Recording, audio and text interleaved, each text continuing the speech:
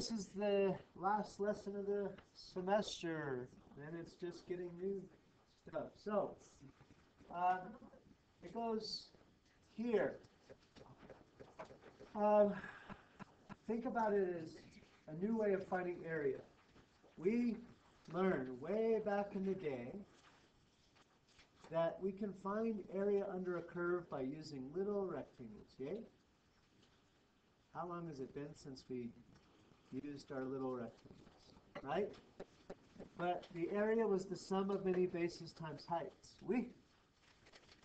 And the bases were little tiny delta x's, and the heights were f at different x's in a sequencey kind of system. And taken infinitesimally small, or taking the limit as the number of rectangles goes to infinity, is what's called a Riemann sum. And that limit then gives you the true area. The infinite area is expressed as an integral. Okay? So we can use definite integrals with x as a variable to find an area. Well, did you know that you could also use infinite rectangles using y as the variable? Think about it like this. If I had a region like this, and let's say I wanted this region here in blue, yeah? Besides doing rectangles this way, I could do them this way. Now that's the idea of the day. Now in terms of what's going on there, now the super thin idea isn't horizontally along the x-axis. The super thin is vertically. And because of that, it's not a delta x, it's a delta y. These heights now are dy, and this length, that'll depend on the function. It's varying with the function, but it'll typically be then the function written in y terms. So that's the big idea. If you say, what does this mean? That's area using rectangles this way, where the height is dy and the base is the function written in y terms. Think of it like how wide it is really like x, and x, the equation in y terms, are solved for in terms of y. All right. Now then, the signed area then, if they say signed area, then it needs to be positive. And positive area using y as a variable must employ or use this idea here. I'm positive over here. If I said, how far is it? What's this distance? What is it? 6. Okay.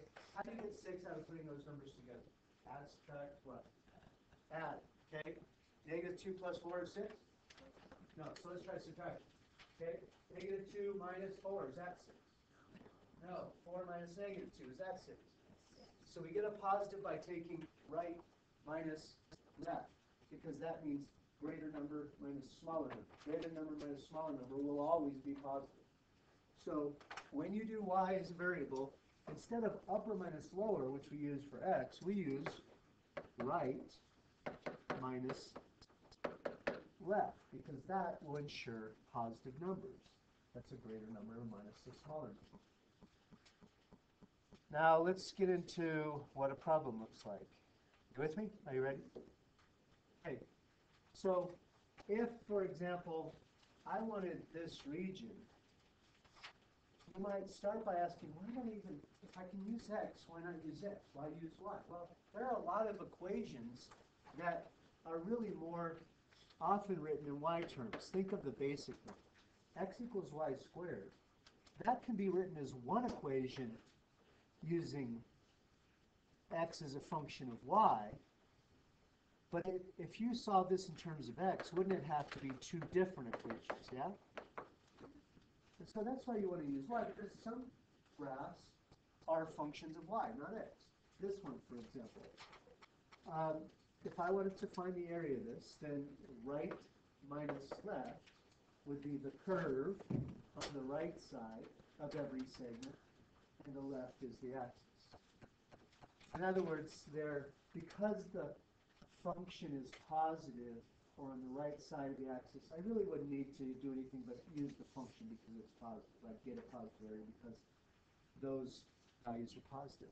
But here, if I wanted this to be positive, I couldn't just use the function because aren't these negative values, yeah? Now I'm not talking about the y, I'm talking about this is a negative distance because all these segments are negative values on going left. So to make this positive, I'd have to go from a lower limit of C to an upper limit of D, and right minus left. What's the right of every segment? 0. And the left is lots of different things, but it's the function. I would therefore have to take the opposite of the function to get a positive area, yeah? Now in this case, I actually have two different areas, so I would need two integrals. The lower region from C to D. Notice on y, you're using y values for your limits of integration. It's not the x values going from left to right. These are y values, so they need to be C to D. Now is that going to be positive already, or do I need to negate it to make it positive? It's in the first quadrant. Is that positive or negative? That's positive. So that one I wouldn't have to do anything. I could say f of y minus 0 for right minus left, but f of y is positive, so I'm cool. But the next region, from D to whatever that says, K, I didn't want to use E. Are those positive segment lengths or negative? They're negative. I mean, if, for example, if this is -2, then I would get that this is -2 for length. I don't want -2 for length. I need to take the opposite of f of y, or if you like, 0 minus f of y for right minus left. 0 minus f of y and negative f of y obviously are the same. And that would give me positive area. Now let's try one that's actually got an exact function. Find the area enclosed by x equals 4y minus y squared in the x. Helps to have a graph. I understand that it's going to take a while before we feel 100% comfortable with sideways parabolas, but you'll get there. I would factor out the greatest common factor. And I know that this is a negative y squared is a parabola opening left. Positive y squared is a parabola opening right. Negative y squared is a parabola opening left. Right? So I expect the leftward opening parabola, and factoring it gives me the x-intercepts or the y-intercepts. The y-intercepts. The y-intercepts are when y is 0, x is 0, and when y is 4, x is 0. Now if I take those and open it right, or left, excuse me, then the parabola looks like that. The area enclosed by that and the y-axis then is this region. Cool? Are you with me? Alrighty then. Now, using y as a variable means I'm going to do my rectangles this way. And so, setting this up, what are the limits of integration? 0 to 4, because I'm looking at the y started into the region, and the y started in the region is 0 to 4. Okay? Are these going to be positive as they are, or do I need to negate them? It's going to be positive. The curve is positive, right? These has positive values. So I don't need to change the equation. I can just use 4y minus y squared. If I did right minus left, it would be minus 0. So I don't need to write that like you want to use it. All right? Now, all that said, the integration goes exactly like you would normally do. What's the antiderivative of 4y? 2y squared. What's the antiderivative of y squared? Y cubed over 3? Yes? Right? All right, so if we put in 4, we get 2 times 16, or 32, minus 64 thirds, minus zeros. Common denominator is 3, so 96 minus 64 thirds is 32 thirds. As always, the answer better be positive because they asked for area. What is the area? And that needs to be. All right. Now, say you were to find the area enclosed by the x and y axis, and the curve y equals log of x plus 5. Y equals log of x, natural log of x. You know that has a vertical asymptote at the y-axis and has a shape like that, yeah? So what does the plus 5 do? Shifts it. Right, left, up, or down? Left, up. Okay. So that asymptote will be at negative 5, yay? And that intercept that was at 1 will be where? Negative 4. And the shape of the curve will look like that, yeah? Correct me if you disagree with the shape of the curve. Now, the region enclosed by the x and y axis then is this region. Now this will also go to a reason you use or you want to know both x and y. As far as I know, you don't know how to integrate x. If you used x, put this in your notes please. If you used x, then you would go from negative 4 to 0 of log of x plus 5, yeah? And do you know how to integrate log? You do not. You use integration by parts. We haven't covered yet. So that is a dead end with x because you can't integrate it. It's sometimes the case, though, however, you will be able to integrate if you put it in y terms. In y terms, then, you would be talking about rectangles going this way and using y as the variable of integration. So let's start with the limits of integration. The limits. The bottom, the lower limit is easy. What is the lower y value of the region? The upper region is a little harder.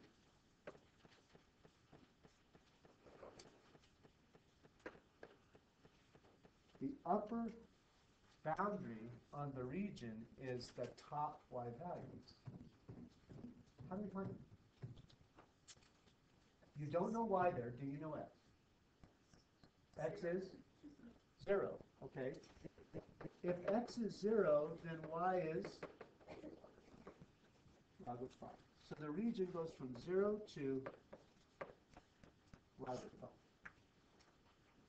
Now that's a kind of an ugly upper limit, but it'll all be okay. Trust me. All right? Now, the curve, if I'm going to do this, then I need to first of all decide what's the curve in y terms, and do I use the normal curve or do I use the opposite?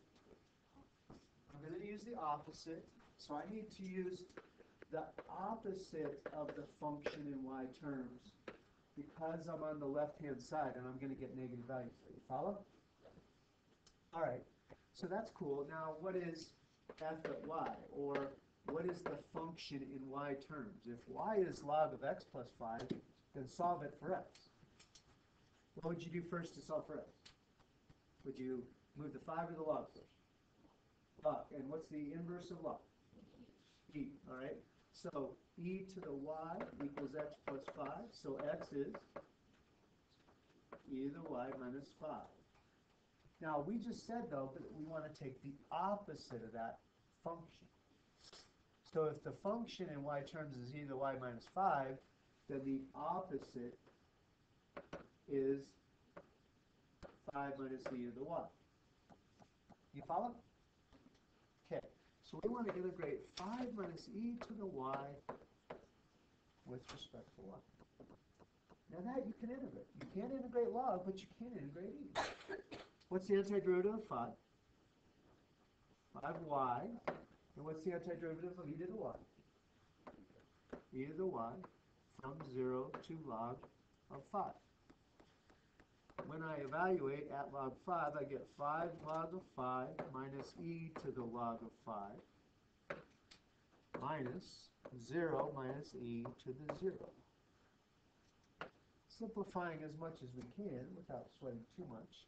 5 log of 5 is fine the way it is, and there's nothing else like it to combine it, so I guess I'll leave it alone. What's e to the log of 5? It's just 5. And e to the 0 is 1. So altogether then, 5 log of 5 minus 5 plus 1 is 5 log of 5. Okay? All right. Let's try a little area between two curves. Now that was area between axes. Now let's talk area between curves. In this bad boy here, when you talk area between curves, we talked about you make positive. When you're using y, it's about right minus left to get positives. So in this case, f was on the right and g is on the left. So by taking f, the f curve minus g curve, you'll get positive bases to your rectangles, and therefore positive area. Cool? So in the second example, which I did not do for you, you're trying to find that total shaded area by always taking right minus left. So this first region here, talk limits from where to where? C to D, yeah? And what's right minus left? What's the right side? The right side there is G, and the left side is F. So that lower region, you do G minus F. But when you head off to the upper region, which is from where to where, very limit-wise, D to K, it's a different right. Now the right is this guy, and that guy, that right guy is F, and the left is G. So if you get two different right minus left scenarios, you'll need two integrals.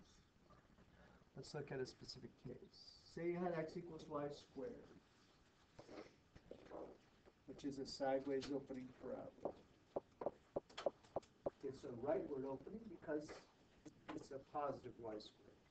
Y equals x minus 2, as we all know, is a line with a y-intercept of negative 2. Now, the area then is that region, and it makes sense to use y because these equations, especially the parabola, is only one equation in y terms, but it'd be two in x terms. So x would be crazy. And in fact, if you used x, you would have to use two different integrals, which we'll talk about later. But we're going to use y. So, what do you reckon the first thing we're going to have to do is to get our area? After we sketch, I guess. Sketch, then what? Intersection points, yeah? Y squared is equal to y squared to the first is equal to y plus 2. Y squared minus y minus 2 equals 0. Factors 2, y minus 2, y plus 1. So the intersections are at y equal to a negative 1. That seems to jive with my picture. Negative 1 there, and the upper limit is a little higher. So all seems to be making sense. The picture is bold in terms of catching mistakes. So we go from negative 1 to 2. And now set up the integral. Will I need one integral or two? It's always the same right and the same left, yeah? So can I do this in one? With y, yes, you can do it in one. What's the right? Is the right the line or the parabola? The line. Shall I use x minus 2, or do I need to use y plus 2? Y plus 2, the line in y terms, minus the parabola in y terms, with respect to what? I don't see any combining like terms to make my life easier, so I guess I'll just integrate. What's the antiderivative of y? 1/2 y squared. What's the antiderivative of 2? 2y. And what's the antiderivative of negative y squared? Y cubed over 3. Negative 1 to 2. At 2, I get 4/2 plus 4 minus 8/3. At negative 1, I get 1/2 minus 2 plus 1/3. Wait. 4/2 minus 1/2 is 3/2. 4 minus negative 2 is 6. And negative 8/3 minus 1/3 is negative 9/3.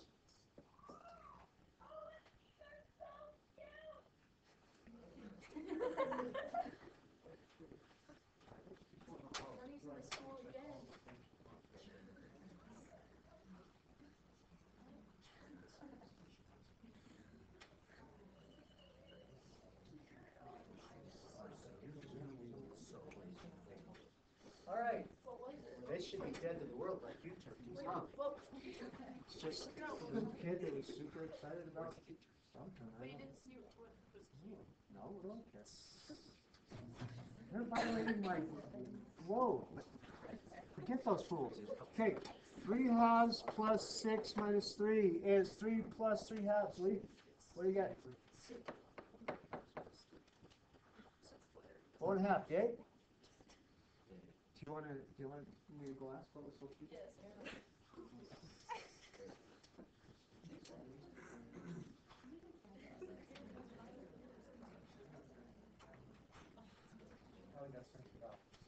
All right, here we go. Where they go? Area between y equals arc sine and y equals pi over 2x. That's pretty funky. You better be on your game here. It takes a little critical thought. I bet you've never graphed y equals pi over 2x. You're not going to die. Ridiculous. Y equals arc sine. What does it look like? A sine curve, kind of, yeah. Here's, if it wasn't a function, then it could be like that, and I don't see why not. It doesn't say it's a function, so it could be that way. Normally, arc sine is just restricted from negative pi over 2 to pi over 2, so I'm thinking it's probably just that piece. Y equals pi over 2x. What kind of graph is it? It's a line with a slope of rise pi over 2. You want that together. You want to rise pi over 2 and run 1, because that is actually a point on the arc sine graph. So you're looking at this graph. Don't think it says first quadrant. I didn't say it had to be first quadrant. It's that kind of propeller shape. Cool? Right. One area or two? 2. Normally that would be 2 integrals, but could I do this with 1? By using y, that's true, and I was looking for symmetry. Okay, let's use symmetry. So this is the total region. Because there is symmetry there, I could prove those are odd if I wanted to. There's symmetry, and so I can use odd symmetry 2 times the area from.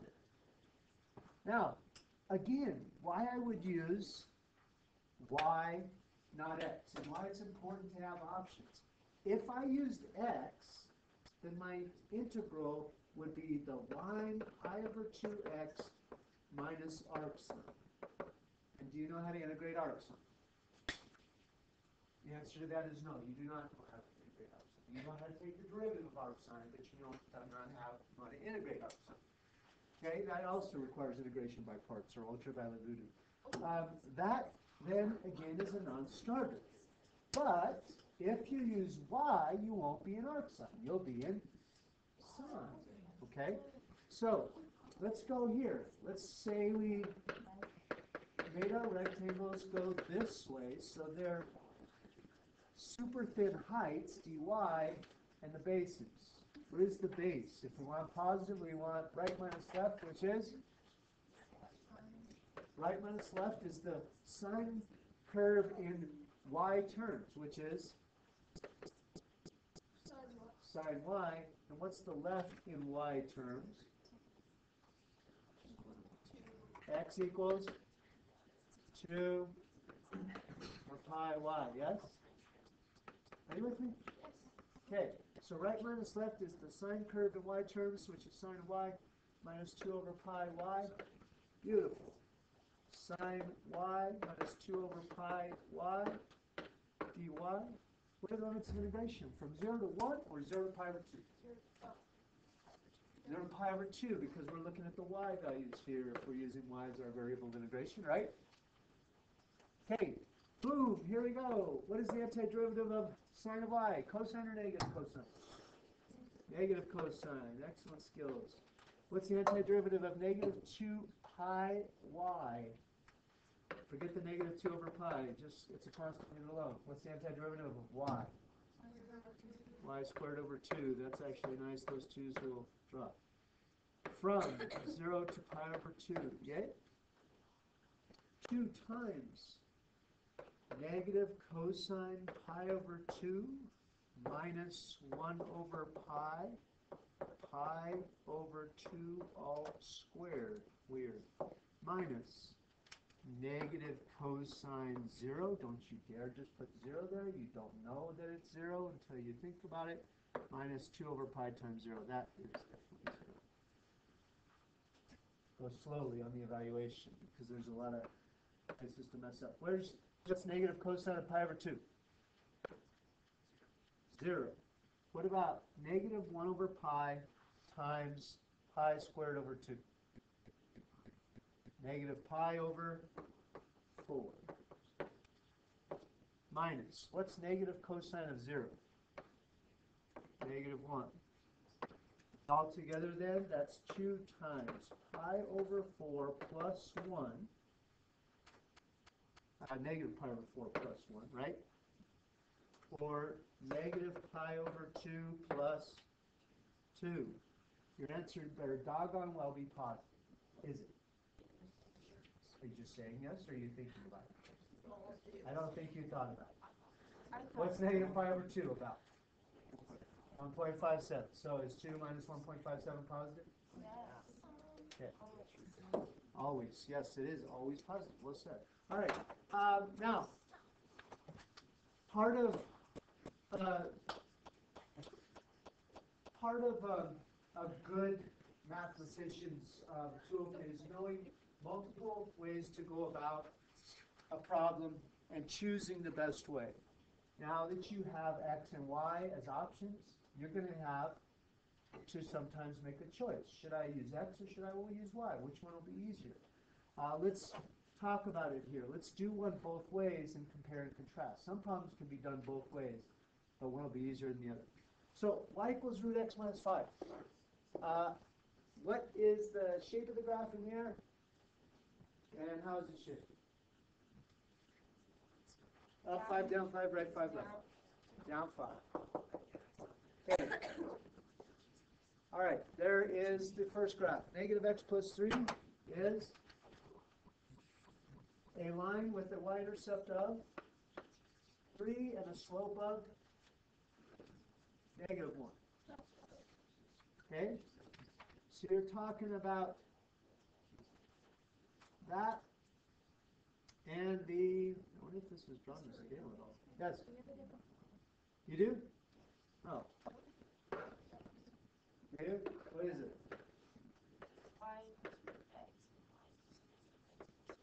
Y equals negative x plus 5. Do I have that right? Oh, thank you for telling me before I did the whole thing. Y equals the square root of x, and y equals negative x plus 5. Like that?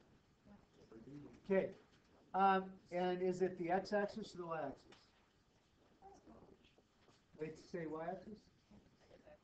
X-axis? Okay. So, if I say the region, so this is one of those things you gotta read very carefully, because obviously if you misidentify the region, you will get the wrong answer and waste your time. So where's the region I'm trying to find? The two curves in the x-axis. That is here, A, or here, B? Not both. Only one is using the x-axis. A. The only one that uses the x-axis is B. This would, A would be if it read the curves in the y-axis. It doesn't say the y-axis, it says the x-axis. So, we are finding region B. You with me? Okay. Find the area using x and y. If I do this using x, then are my rectangles going to go up and down or side to side? Up and down. And if I stripe this up and down, will I need one integral or two? Okay, you will need an integral for every upper minus lower situation. Do you have one upper minus lower situation or two? You have two. One, you're going to the parabola, then a totally different scenario of going to the line. So if you use x, then you require two integrals, two. Okay? One is the area under the parabola.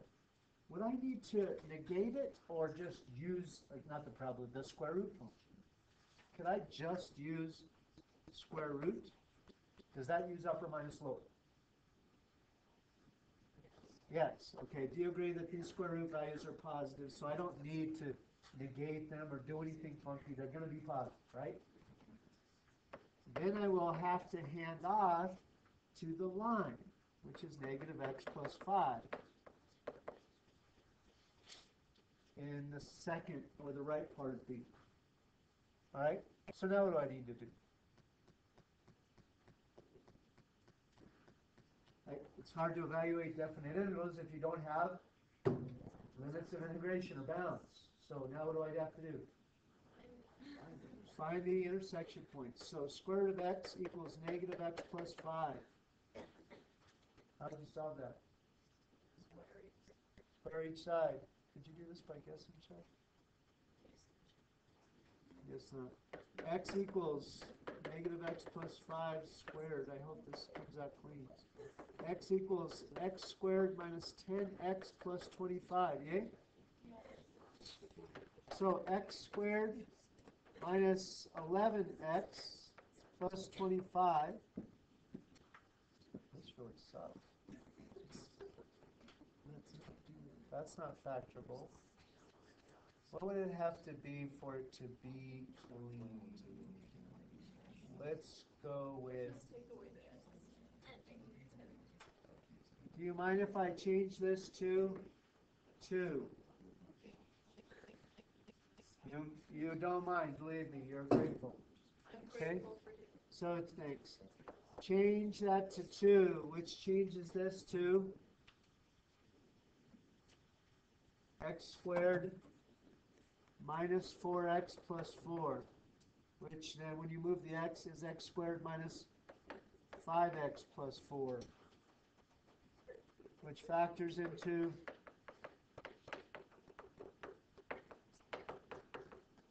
1 and 4. Now only one of those is a real intersection point. 4 would be if we actually had a full parabola, and it would be over here. We don't have a full parabola, so x equals 1 is the only intersection, true intersection point. Are you with me? Are you with me? Okay. So, will you set up the first region? From where to where? 0 to?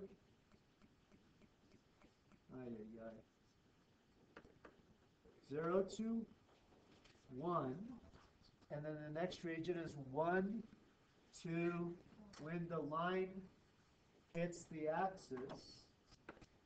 So when will that line hit the axis? 2.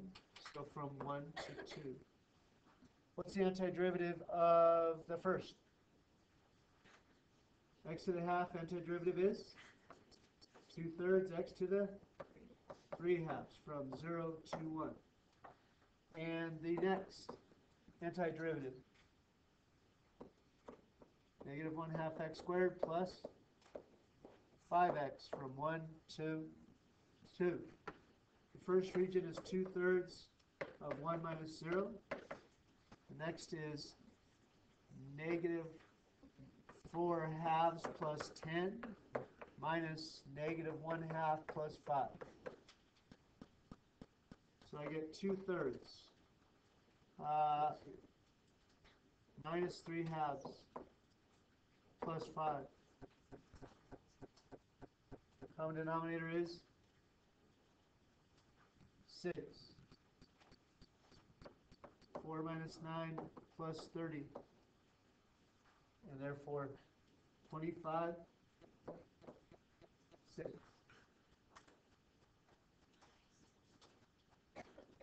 It seems large to me.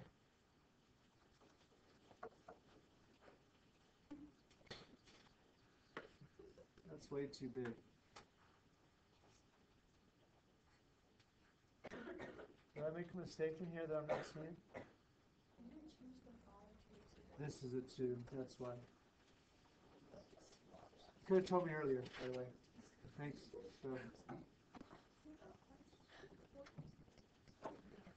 Okay, so plus 2 plus 2x, so let's go back. Negative 4 over 2 plus 4 minus negative 1/2 plus 2. For 2/3. Minus 4 halves minus is negative 3 halves. And 4 minus 2 is 2, yeah? 4 minus 9 plus 12 is 7/6. That's more like it. That's reasonable. Okay. Now, last but not least, that was pretty gross using x, yeah? And that is because there was 2 different upper minus lowers. But if you use y, then it's right minus left. How many right minus lefts do you see? 1. There's 1 right minus left. The right is always the line. The left is always the curve. It's 1 integral. And therefore y would be much easier. The limits of integration, what would they be for y?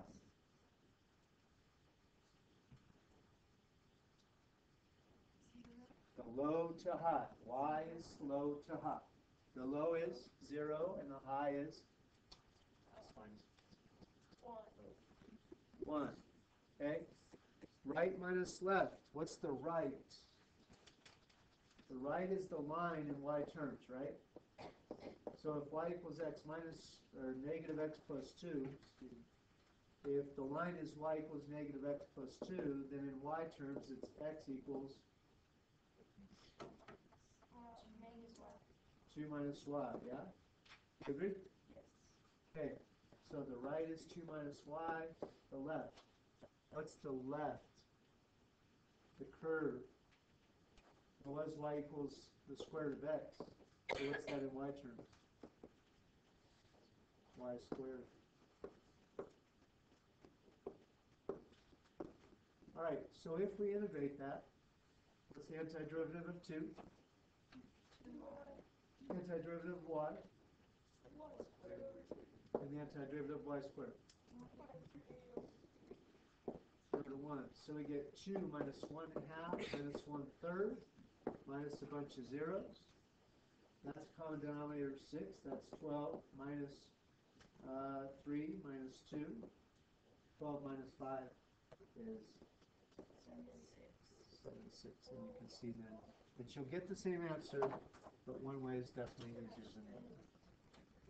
And I thought I had a calculator problem in there. Huh. They should have had you try that at the calculator. Oh well. Alright. We'll practice it tomorrow. Questions on 66? 4? 1? 24? Not 4? 24? Oh, 4 and 4 4, 1, 40. 14. 5. Wait, actually, we can actually do 13. No, 5. 14 and 5 are not legit. No, 14 is. Okay. All right.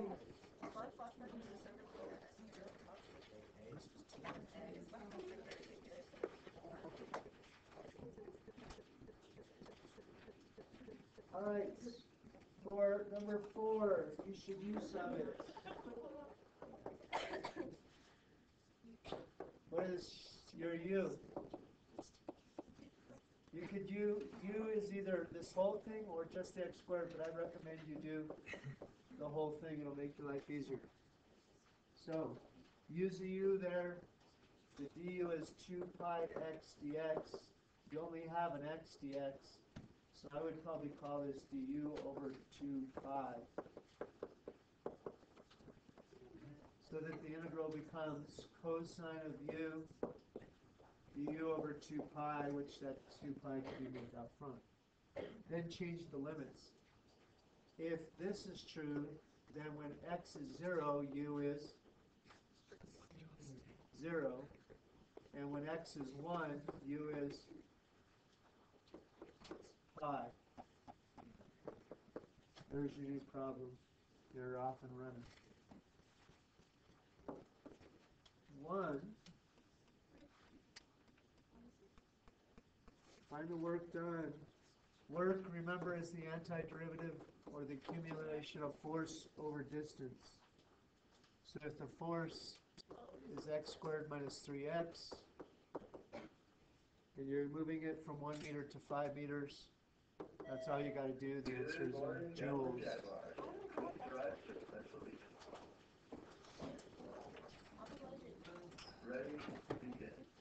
I pledge allegiance to the flag of the United States of America and to the republic for which it stands, one nation, under God, indivisible, with liberty and justice for all. All students, boys mentoring will meet in your rooms on Friday during the 7th hour for our annual White Elephant Gift Exchange. Students do not need to bring gifts. We will supply them. This will be a fun time. See Mr. Northway if you have a conflict. Second semester schedule will be released on Monday. Calendars will be available for schedule changes after finals on Wednesday, December 19th, Thursday, December 20th. Schedule changes are made. In 24, the idea is you isolate the root. This, and I hope you recognize that, that is a circle You only equation. have a few days left to vote for the prestigious Bruce Book Award. Remember, only you are allowed to participate. No one else. However, You can vote in the library or you can vote online. Help recognize your favorite authors and books. Interact is hosting a toy drive for West. instead of the whole circle, it's only the top half because of the positive root, and only the right half. So it's actually this represents 1/4 of the area of the circle with radius A. Please come to counseling to sign up for our junior seminar class for second semester. We will address the college essay, help you understand So what it's college B is over looking A for and how to times differentiate yourself. 1/4 The of deadline pi to sign up is December 14th. r squared. Dazzling Jacks. The student scholars of the month for the month of December are as follows. Joshua McPeters. Josh consistently contributes to class discussion and has an ability to articulate difficult computer science concepts in a way that benefits all of our understanding. Josh's strong word ethic. 14 is straight up you said, just like your first example in your notes yesterday. Continual success. Keep up the good work. Kylie Graper is an outstanding member in band. 14. She is someone who will go the extra mile to make sure the program is successful. She is playing multiple instruments in Devlin's band, but most importantly, she is a leader by example. She is one of the strongest work ethics that I've ever had the privilege of teaching. Kylie is a rock star. Tony Adams is an excellent bass clarinet player. He is a hard worker and always comes to class prepared. Tony is always looking for more challenging music and strives to be the best he can be. He was recently selected as first chair bass clarinet of Junior High All-County Honor Band. Tony is amazing. Morgan Mitchell has been an outstanding art student. She's a careful, meticulous artist who is willing to work outside of class to really bring her work up to a high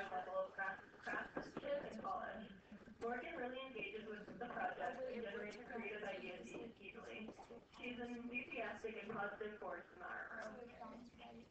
Also, don't forget to come to the improv show this Friday night. If you do, Zach will hug every person there. That's it. That's all your announcements. Have a great day.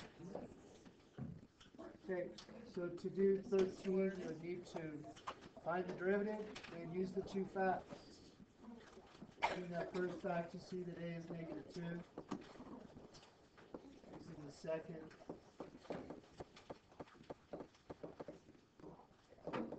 you see that b is -4. Okay. Boom. You're struggling 2 days before the test is the best day to come in, not the day before the test. So, some period is this option. Have a great day.